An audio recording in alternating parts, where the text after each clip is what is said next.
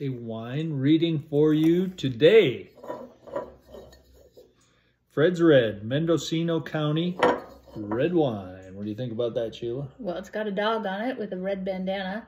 I think that's good.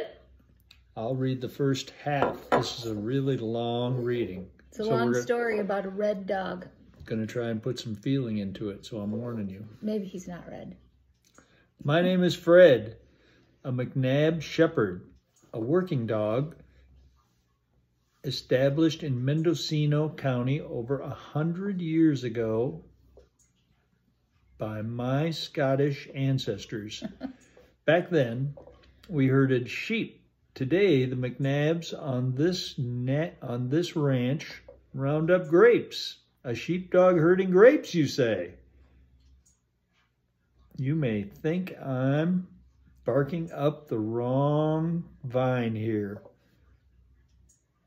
but it's a rigorous job. It's hard to freaking read. It seems like he's having trouble reading, but it is white print on red copy, so it's hard.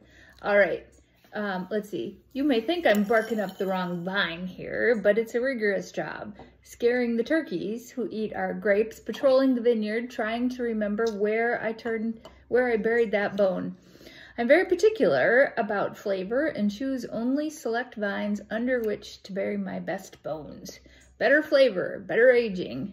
You're sure to like Fred's Red, and so will your canine-loving friends. Cheers. Cheers, Kitty. Drink some right out of the bottle. No.